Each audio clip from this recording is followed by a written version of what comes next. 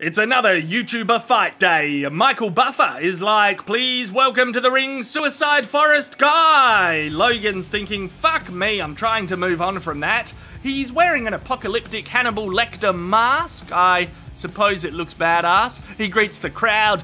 Jake, Chloe and his parents go wild, and he has a bit of water from his sippy cup. Buffer yells, please welcome the other guy! Yeah! KSI is thinking, fuck me, it's KSI. Knowledge, strength, integrity. He pauses for dramatic effect. It works quite well.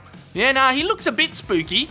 3, 2, 1, serial killer face activated. Oh, his back was turned. He missed the face. The referee is like, okay boys, so far the event is on fleek. It is lit AF. So let's keep it that way. Me favourite moment was when FaZe Sensei hit that bloke in the liver, and when Raka Raka called out YouTube. More of that. Touch gloves, and fucking piss off. Are all the promotional videos done? Yep, okay, here we go, round 1. Hopefully there's less dabbing and more jabbing from Logan. Yes, there we go, he pushes the jab button, and KSI fires off a couple. Logan and his go-go gadget arms are getting a little cocky early on, and you gotta be careful not to muck around too much in case you get knocked the fuck out.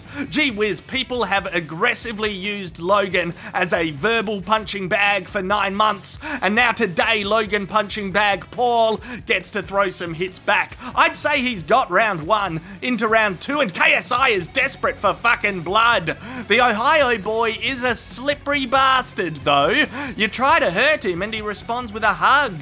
Kapow, wham, bush, ding ding ding. Oh, KSI loses his shit. He's like, I'm just sick of your fucking face. Jake storms in with his little belt, hot off a win. Everyone yells, sit down. Round 3 and KSI decides to show up, thank fuck. Logan tries to end the round with another hug. KSI yells, I don't need hugs in me life, mate. Fucking crikey, bullshit hugs. The ref reminds them to stay on fleek and makes them do a bro fist. Coach says, oi, hit him in the titty. KSI goes for the face, the titty, the face again. Oh, he almost landed a hyper uppercut. I don't know what this move is called. This fight could be turning into prison rules. Into round 5, Logan wants KSI to smell his armpit. The ref quickly says you don't have to. Yeah, nah, that's not a trend. Don't do that. Logan gets back to boxing properly. He has a burst of energy. If you won't smell me armpits, then I'll make you smell me Maverick gloves, which are on sale at shop.loganfucking.com or some shit. KSI discovers he has second wind in the final round, but Logan is getting very huggy.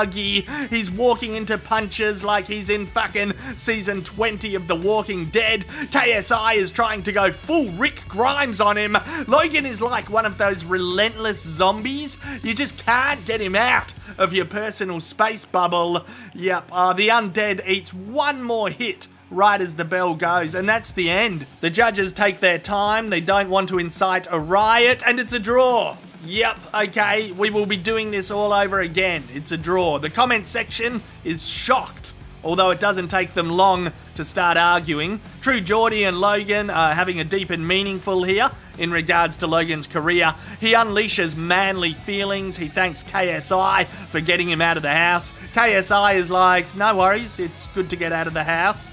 And yeah, that concludes Fight Day. I reckon that was good value for money. I'm glad a YouTube event wasn't a complete disorganised hunk of junk. And well done to everyone who showed up. You didn't have to do that, but you did. So that's worth some fucking recognition.